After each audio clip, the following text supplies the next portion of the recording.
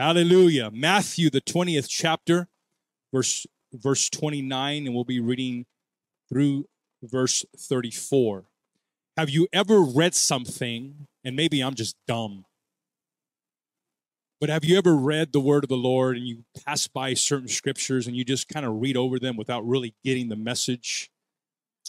And maybe all of you have read this story and God gave you the message and the messages that I'm going to talk about here today. So if that's the case, don't tune me out. Just join in with me and preach with me. But I feel like God gave me some messages as I was reading through this portion yet again on probably the 8th or 9th time, whatever the case may be. As I started to read this, it's like the Lord started to open up and yield the fruits of the word to me. So I'm going to share that with you this morning, if that's okay. Matthew, the 20th chapter, starting with verse 29, it says this, "And as they departed from Jericho, a great multitude followed him. And behold, two blind men sitting by the wayside, when they heard," somebody say heard, "when they heard that Jesus passed by, cried out, saying, 'Have mercy on us, O Lord, thou Son of David.' And verse 31 says, "The multitude rebuked them because they should hold their peace. But they cried the more, saying, 'Have mercy on us, O Lord, thou Son of David.' And Jesus stood still and called them and said, 'What will ye that I shall do unto you?' And they say unto him, 'Lord, that our eyes may be opened.' So Jesus had compassion on them and touched their eyes. And immediately," somebody say immediately, "their eyes received sight, and they followed him."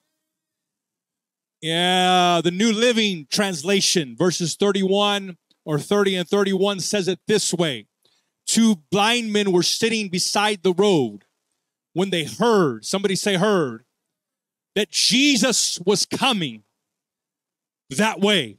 When they heard that Jesus was coming, they began shouting, "Lord, thou Son of David, have mercy on us." "Be quiet! Silence!" the crowd yelled at them, but they only shouted louder, "Lord, Son of David, have mercy on us." And just for a few moments this morning, I want to preach on this title: Don't Silence Me. I don't know what the crowd is in your life right now. I don't know what the multitude is doing around you, but don't silence me. Don't silence my voice. Don't silence my song. Don't silence me. Amen? If you would, put your Bibles down to your side, lift your hands toward heaven, and I want us to pray that God would anoint us this morning. I want us to lift our voice, God, that you would anoint our ears to receive your word, what you have for us, God. Talk to us, Jesus.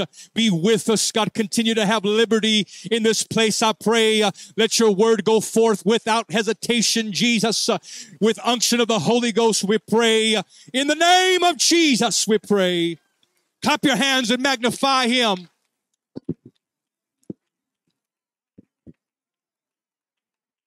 Amen. Thank you for standing with me. You may be seated. Jesus was in the presence of a great crowd of people following him as he and his disciples left the city of Jericho. And some in this great multitude of people followed him because of food. And there were others that followed him because of love. And there were some in the crowd that followed him out of curiosity. And there were some in this great press of people that followed him because of the expectation of his temporal reign. Amen. And most in those days, as we've read in the past, knew of Jesus. They knew who Jesus was, and they saw with their very eyes his miraculous works. And I imagine that he was probably approached on many occasions by many who needed healing because they saw what Jesus did. I imagine that there were some that came to him who needed deliverance and restoration because they observed what Jesus did to folks healing their bodies and setting them free. Amen. They saw his miraculous works. They saw the miracles. And in my younger years, maybe in my ignorance, I would often ask the Lord, God, show me a miracle. I want to see the miraculous with my eyes. With my eyes, I want to see the dead raised, and I want to see the deaf ear opened, and I want to see the blind eyes opened. Amen? Maybe to increase my faith. But the Lord, and I don't know how he talks to you, but he's very blunt with me. Amen. When he speaks to me, I believe, and he brought me to remembrance. Oh, Brother Baca, you wanna see, but I'm going to show you in Romans 10 and 17. He says, so then faith cometh by hearing, and hearing the word of the Lord. And these blind men, they could not see, obviously. Their disability prevented them from seeing the miracles that Christ had performed. They weren't able to see what others saw. They weren't able to see as Jesus raised someone. They weren't able to catch a glimpse of that. Amen? But as they sat by the wayside here, begging for alms, amen, they had heard of his workings. They had heard of the miraculous. They have heard of the things that others had saw. See, blindness had heightened their sense of hearing. And on that busy roadway, amen, I could imagine, because they were beggars, they had to be at a busy place, right, to collect alms. But I imagine on this busy roadway that they heard the conversations of those passing by the way. They heard the stories of this one from Nazareth. What good can come from Nazareth? Amen. They heard about this insignificant peasant teenager that came from an insignificant, amen, village, who had this insignificant baby boy who came to save the world from their sins. They heard of this baby boy being born in a manger. Who is this Jesus? They asked. Who is this Jesus we keep hearing people talk about as they come by the way in this roadside? Amen. Who is this Jesus that turned the water into wine at a wedding? Amen. Who is this Jesus that healed Peter's mother? Amen. Who was sick with the fever? And as beggars seeking money and poor, I imagine that they intentionally, somebody say intentionally, they intentionally placed themselves in a heavily congested roadway full of pedestrian traffic. And as they sat there, they overheard some talking about this Jesus. They overheard some talking about this miracle worker. They overheard, amen, the scripture about that tells us that at sunset, those who had various kinds of sicknesses and all manner of possession and oppression, they were brought to him. Amen. And by the laying on of his hands, he began to heal them, and he healed them all. And as people passed by, I imagine they started to hear other stories. They most likely heard of how Jesus healed a man that was stricken with leprosy, amen, something that was not curable, but they heard of this Jesus who stretched forth his hand and healed a man of leprosy. And I imagine that on another occasion, as people were passing by, they heard of how he healed a centurion's servant of complete paralysis. They overheard some talking about how this Jesus healed a paralytic who was let down to him through a roof because the house was too full. So his friends picked him up. He couldn't walk. He couldn't move, but his friends had faith for him. So his friends picked him up and let him down through a roof. That's the stories that they heard. Thank you, Jesus. They probably heard as people were passing by how Jesus healed a man's withered hand, and then he raised the widow's dead son from the dead. Who is this man that even the winds and the sea obey him? They probably heard of this storm that was shaking the boat back and forth. All of a sudden, Jesus comes out and rebukes the wind and rebukes the waves, and they listened to him. Who is this Jesus?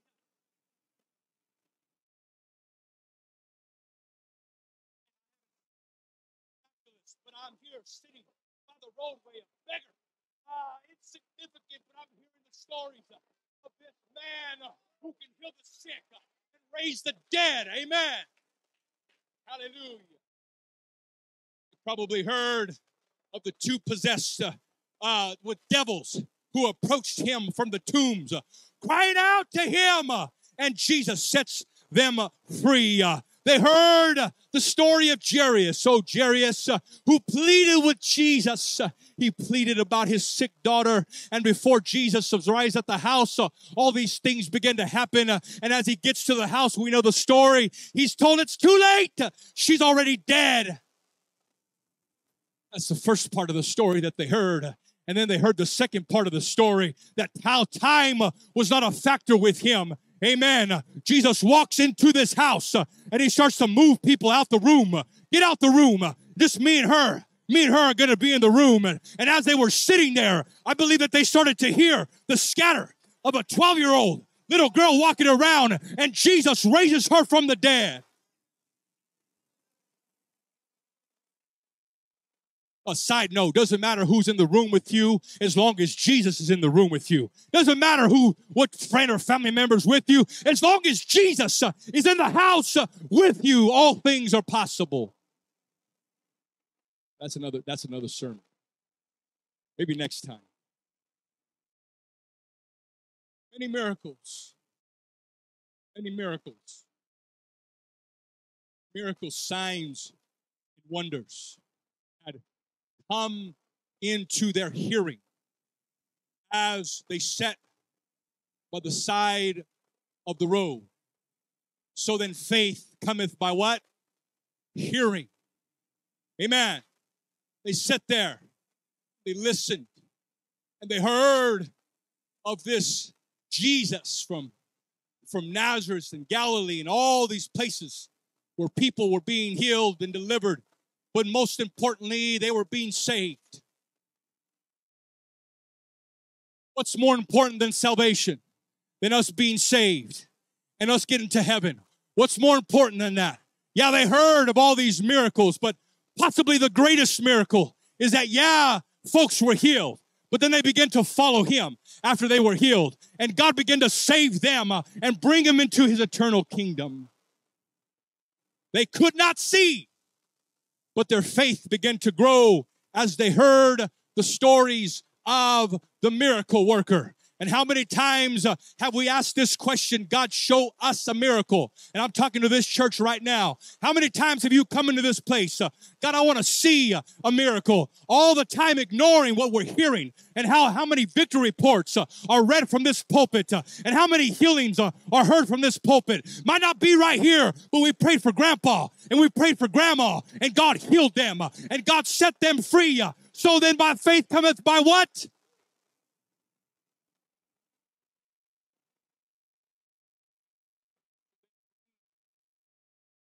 read in their request.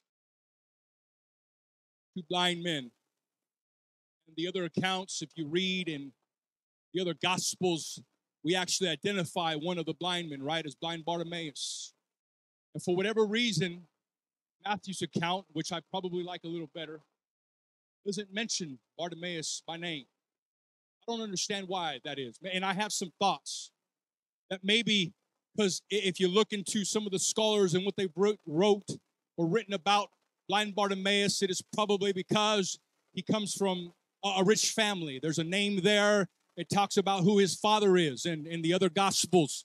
But in this gospel, it doesn't identify who he is, because regardless of where you came from, and regardless of how much money you have, and regardless of who you are and what your pedigree is, they both needed a touch from the Lord. They both needed a touch from the Master. Doesn't matter how much money you have. Doesn't matter if you come from the other side of the tracks. Doesn't matter if you come from South Phoenix. We all need a touch from him. We all need a blessing from him. We all need to be saved. They agreed together in their request. Together in their petition. There's something pleasing to God. When we join together as a church and we begin to cry out to him in one mind and one accord, and they were sitting here in their misery, and they agreed together that if this Jesus comes passing by, we're going to call out to him. We're going to get our miracle. Amen. Jesus said in Matthew 18 and 19, Matthew 18 and 19, again I say unto you, that if two of you shall agree on earth as touching anything that they shall ask, it shall be done for them. Amen. And I want us to agree together that God's going to move into this place and touch us today. I want us to agree together that God's going to bring healing into this house, that God's going to bring anointing into this house. Amen. And it shall be done. Clap your hands and magnify him.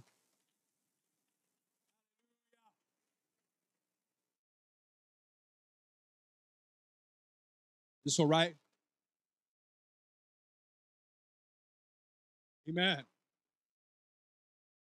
They were joint sufferers, joint suitors, partners, the same suffering. Partners, same pain. Partners in the same infirmity. They were companions in the same trial. Didn't matter the background. They were both blind. It didn't matter who they were or who their families were. They were both blind. And it is good for those of us that are struggling under the same sickness or calamity of the body and mind to join together in prayer to God for relief, that we may quicken each other in our fervency and in our urgency and encourage one another's faith. Can I speak on a side note right now? We have a lost and dying world right now. I think we need to pray together that God would use us and use Souls Harbor to reach out to the neighborhoods that surround this place, because there are people that are hurting and people that are dying and there are people that are suffering, and we have the answer. We have the answer today. Amen.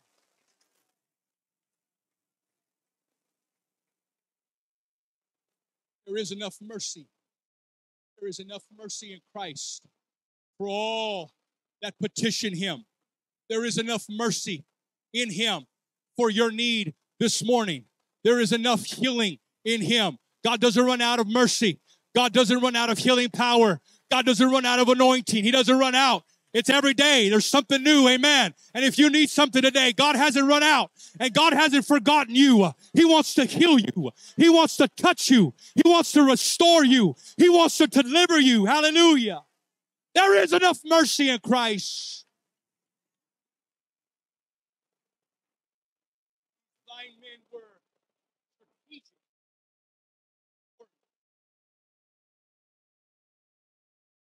Strategic. Think about this. They were deliberate. They were intentional in their placement on the roadway. Beggars. They were purposeful on where they placed themselves at that time, right? They needed alms. But this day was different. They heard all the stories of who this Jesus was. They had heard everything that I had mentioned earlier on. But there was something different on this day. The word on the street, the buzz, the commotion was just a little bit more than it normally was, indicating something was stirring. Something was happening. There was an expectation in the air. There was an anticipation. Amen. Jesus is coming. Amen. That's what they heard. They probably heard somebody say, somebody scattering by. They weren't getting alms today, but they keep hearing footsteps. He's coming. He's coming by. He's coming on this roadway. He's coming this way. Jesus is coming. Jesus, that's what they're hearing. Jesus is coming. And they could hear the roar of the crowd. They were intentional, amen? They were deliberate where they placed themselves. So we're going to stand right here because the one that's coming, the one has the ability to heal us and the ability to deliver us and to set us free and to help us see. He's coming. Jesus is coming.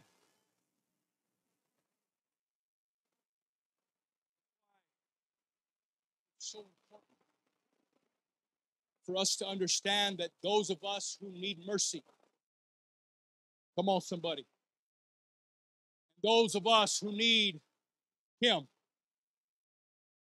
must place ourselves where He manifests Himself to those that seek Him. They knew Jesus was coming, so I'm going to sit right here until I get my miracle. I'm going to sit right here. I know He's passing by this way. I'm going to sit right here. I can't see Him, but I can hear. And I know He's coming. And He's going to touch us. And He's going to bless us. And He's going to heal us.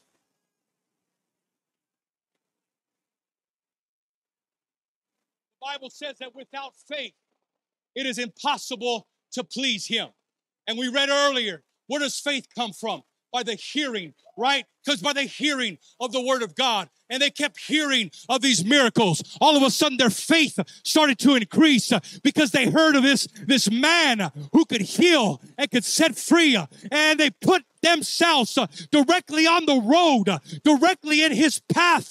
Amen. And you're in the right place today. You took a step in faith. If you need something from Him, if you need a miracle in your crisis, if you need an answer to your problem, this is where He dwells. This is where He passes by. These blind men, I guarantee these blind men heard of a certain woman with an issue of blood, whom the Bible says that when she had heard the reports of Jesus, she got excited because she, like these blind men, was desperate in her situation. And she heard the reports of Jesus. So she got up that morning and she pushed her way through a crowd. She found the path that Christ was on. I got to find Him. I got to find Jesus. And so she followed the crowd, and the crowd was thick. And the Bible says that the crowd began to throng Him, but she didn't care. She began to push her way. She began one person. She moved him out of the way. Then she probably fell to her feet, and she got on her knees and began to crawl to the Master. Amen. And she touched the hem of His garment. And Jesus, this is the important part. Jesus said, "Who touched me?" And the disciples were like, "What do you mean? Who touched you? The crowd is all around you." Yeah, but there was someone desperate. There was someone desperate that needed a touch from the Lord. And she was desperate. And she pressed her way through the press of the crowd and got His attention and put herself directly on His roadway.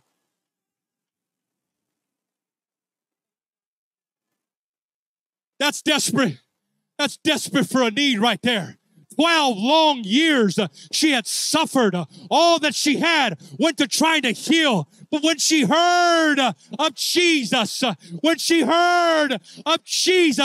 she went to church. She went to go find out where Jesus was. I'm going to put myself in His path. Move out of the way. I need something from Him. I need something from Him. I need a miracle. I need a touch in my life. I need it.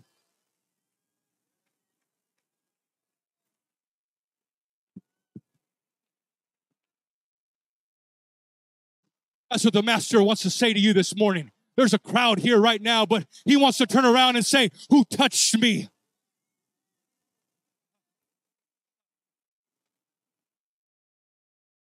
I don't know, Lord. The crowd, there's thousands of people that surround you, but virtue left me. Who touched me? Who was so desperate in their life, who was so desperate in their need that they did what they had to do to put themselves on my path. Who touched me? They were intentional. They were intentional. Put themselves in a location as they heard Jesus was going to pass. They were intentional. These blind men, I told you, maybe you've heard this story, maybe you understand, but God was revealing this to me, that they were deliberate. They weren't just blind men just collecting alms. No, they had heard of Jesus, so they intentionally placed themselves and set themselves on the road where Jesus was come by, because I need something more than you, my friend, more than you, my brother. I'm willing to do more than you. Amen. If you're just going to sit there, I'm going to go press through the crowd, because I need Jesus. I need him in my life. I need him in my family, in my sons and my daughter. I need him in my church.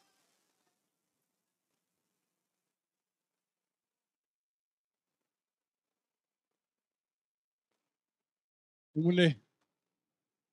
when they heard Jesus approaching, can you imagine, after hearing what we hear and experiencing what we experience, and maybe we become familiar with it. Maybe that's just me, okay? Maybe we become familiar, but there's a soul that comes to our church, and all of a sudden they hear about, I've heard about this Jesus. And then they start to feel something. They start to hear, oh, these people are praising the Lord. I wonder why. I need something from him. So I better just cry out. And when they heard that Jesus was approaching, they didn't ask any more questions. It didn't matter who's with them. It doesn't matter. Or was he in a hurry? It doesn't matter. When they heard Jesus approaching, nothing else mattered. Didn't matter if he was in a hurry. Didn't matter if people were with them. They straight away cried out, and they took advantage of the opportunity. 14 plus miracles had potentially come into their hearing. 14 plus miracles. As they sat there, they had probably heard of all these things that Jesus did. So they believed. Their faith was increased. So they seized the moment. This Jesus can heal us. This Jesus can restore our sight. Don't let us slip away today.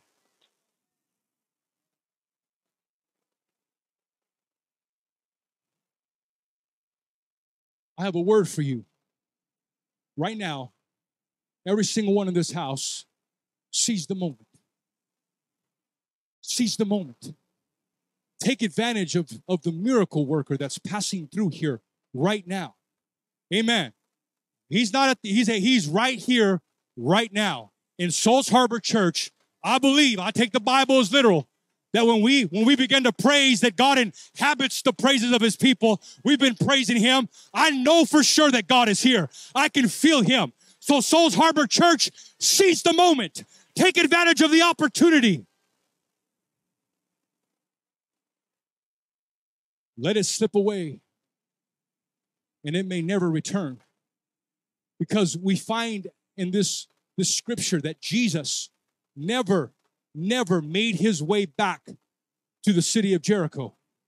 That was their moment. They heard he was passing by. This is my moment. This is the opportunity. He's never going to come by this way again. I'm not going to lose this moment. I'm not going to let it slip by me. I need something right now. Right now. I need something right now. I'm not going to let this slip by. I'm going to seize the opportunity. I'm going to take advantage of it right now. I'm not a fear preacher. I don't believe in preaching fear, but we could leave this place today and never breathe another breath of life if we walk out here, get into our vehicle, and God forbid that God takes us or decides that's the end. That's the end of our life. Amen. If for whatever reason we get on the freeway and we're taken in a car accident, I got to seize the moment right now. Salvation, today is the day of salvation. Now is the acceptable time. Jesus has come to save right now. Almost done. You can be seated for just a few more moments. I don't believe in coincidence. I don't believe in coincidence. Amen. Do you believe in coincidence? I don't. I don't believe in happenstance, that things just happen for a reason. I don't believe in that. I believe that if you are here today, that God ordained it. You've put yourself on his path. If you're in the house today, it's because you've deliberately and intentionally, like these blind men, put yourself on his path. So don't leave this place without touching the hem of his garment. Don't leave this place without your miracle this morning. Don't leave this place without your blessing. Don't leave this place without your breakthrough. Don't leave this place without your deliverance or restoration. But you better seize the moment. Take advantage of Christ being here. Seize the moment. Have mercy. Have mercy on us. They cried aloud. Have mercy on us, oh God. They didn't specify their immediate need, their immediate need of healing, of sight, but they cast himself on his mercy. They didn't just say, God, heal us. No, they said, oh Lord, thou son of David, have mercy on us. They asked not for silver or for gold, though they were poor and though they were beggars, but mercy, only have mercy. Oh Lord. That's the first things that came out of their mouths. See, they before this time, they'd only heard of the miraculous, but they said this, oh Lord. What did they do right there with that statement? They acknowledged and they confessed that Jesus Christ is Lord. They had heard of his power. They had heard of his ability. And now they believed that that's God manifest in the flesh. Oh Lord, thou son of David, have mercy on us. Have mercy on us. Have mercy on us. They cried out, but the crowd rebuked them and bid them to hold their peace. Be silent. Be quiet. Do not disturb the master. Now I'm going to preach. We as a church are living in a time of the hush. Amen. We are living in a season right now, more than ever, where people are trying to keep us quiet. They're doing their best to subdue and to silence our voice and our voices. They're doing their best to muzzle our praise and put a muzzle on our worship. Amen. Hallelujah. We're in a season right now where politicians and government officials are trying to suppress the cry of our churches and the people of God. Amen. The crowd around us and the mob and the protest and the multitude, they're endeavoring to hush the mouth of the church. It's okay for us to gather and protest, but the church has to be quiet. The church has to meet in their houses. I'm hitting something right now. That's okay. You want to demonstrate your freedom? By all means, do that. But let me come and worship my God. Don't try to silence my mouth. Don't silence me. They're trying the best to hush the mouth of the church. But don't be deceived. Don't be deceived, for we wrestle not against flesh and blood, but against principalities and against powers, against the rulers of the darkness of this world, against spiritual wickedness in high places. And right now, more than ever, there are dominions, there are demonic powers that are working against your vocal cords and trying to shut your mouth. There are devils that are contending. They're fighting to shut down our churches and limit our gatherings, establishing laws to suppress our singing and our worship. They tried that in California. Oh, you can go to church, but you can't sing. You can't open your mouth. They're trying to shut your voice. They're trying to shut your praise. They're trying to shut your preaching. But I submit to us today that I will not be silenced. I will not be silenced.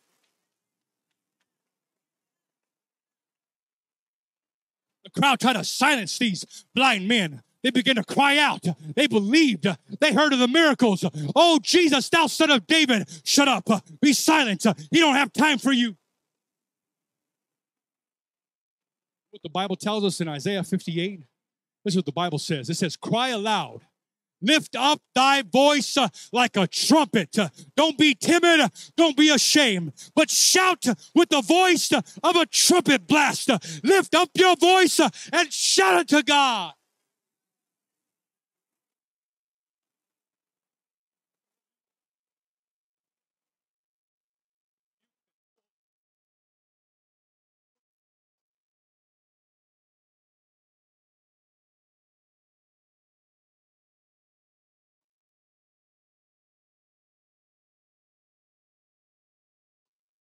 How desperate are you for a miracle this morning? Are you just going to be silent? Or are you going to cry out? Are you going to let the multitude try to silence your mouth? I wish somebody would hear me in the Holy Ghost today. You can't afford to hold your peace. We can't afford as a church to be silenced, muted, censored in this season.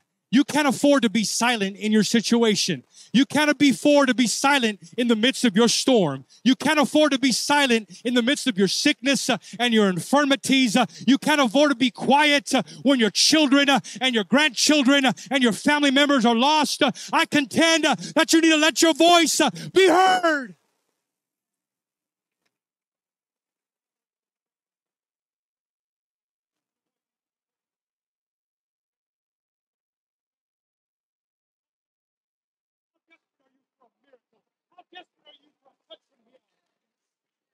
We can't just sit back and allow chaos and all kinds of confusion and all kinds of demonic activity to quiet us down. But I've come by divine assignment and anointing to encourage you to cry louder, shout louder, cry louder. Doesn't matter who's in the room. Speak up, open up your mouth and cry over the crowd and the rebuke of the mob. Have mercy on us. We got to cry louder. We got to speak louder. We got to yell louder. We're living in a day where people are trying their best to silence our mouth and put us on mute. But I don't care who's in my way. I don't care what type of place or environment I'm in, whether I'm in the midst of family or friends or in the midst of co-workers. I'm going to let my voice be heard. You got to cry louder. I know some of you have been praying and some of you have been seeking the Lord. You've been crying. You've been searching for him. God, I need you. But God wants me to tell you right now, you need to cry louder. You need to pray louder. You need to seek him more. You need to cry out till your voice gives out if need be. They were blind. Close your eyes for a minute. They were blind. They were blind. They didn't have the luxury of seeing the colors that we're seeing this morning.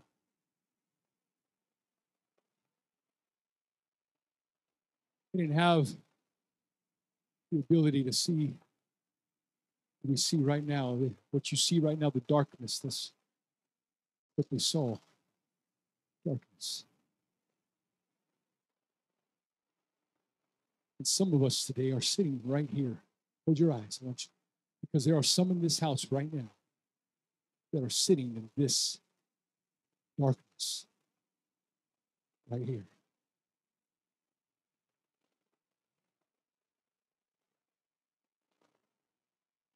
But I imagine as Jesus began walking down the road, that maybe it got quiet in their ears just like this. And just maybe, and I don't have scripture for this, but maybe in the darkness they begin to see a light.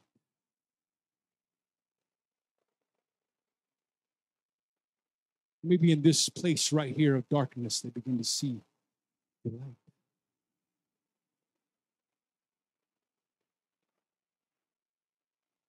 They were in desperate need of a healing.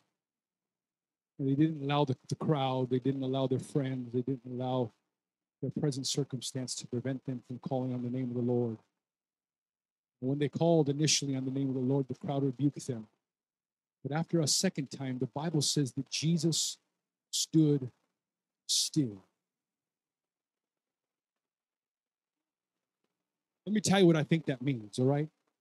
Let me tell you what I think that means. I think he heard their first cry. But it was their second cry that got his attention. That's powerful to me. I think that he was walking and he heard the first cry and somebody was crying for him, but he wanted to see how desperate they were for a miracle. So he probably kept walking. It was the second cry that got his attention. And he stood still. And he probably looked back and he says, that's what I was waiting for. The desperate cry. And that's what he's waiting for this morning, your second cry of desperation for him right now. You have been struggling with things for years. Some of you in this place today. You have been suffering with whatever you've been suffering. I'm no prophet, so I don't know. But I know that in this type of group setting, there are folks here that have been struggling and fighting for things for years. And you've allowed your present circumstance and you've allowed your present condition to affect your praise, to affect your worship. You've allowed depression to creep in. You've allowed oppression to creep in and to silence you. You've allowed these things to damper your joy, to take away your peace and your happiness. Amen. But it's not only the voices of the crowd that are outside, but some of you are dealing with voices in your head and dealing with some of you are dealing with a mob in a crowd in your head telling you you're not good enough. You're insignificant. Amen. You'll never amount to nothing. You're not even dealing with voices around you. You're dealing with voices inside of your mind saying you'll never amount to nothing. What effect will you have on the kingdom? There is no point to what you're doing, but I come against that in the name of the Lord Jesus, telling you that you are significant to the kingdom of God. And God is saying right now, cry louder, shout louder. God's calling you right now. He wants to hear that second cry. He already heard you the first time, but he wants you to get his attention. You want Jesus to be still. Cry out, cry louder, cry over the crowd, cry over the mob, shout louder.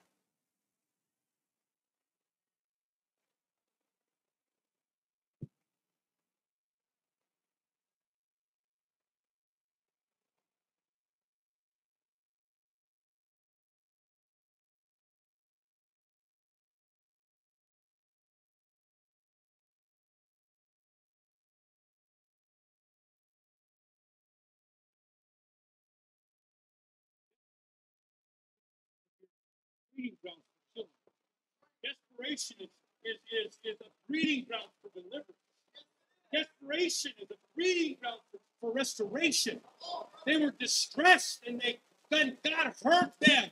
He heard their desperate cry and the desperation in their voice.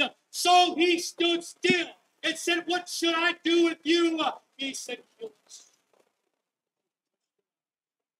It's their sickness. He touched their infirmity. He touched their addiction. He touched whatever they were going through because they cried out a second time, because they got his attention. He stood still, turns back and says, what do you want me to do? Just heal me. Have mercy on me. I believe already. Just heal me of whatever I'm going through and heal me whatever battle I'm fighting right now.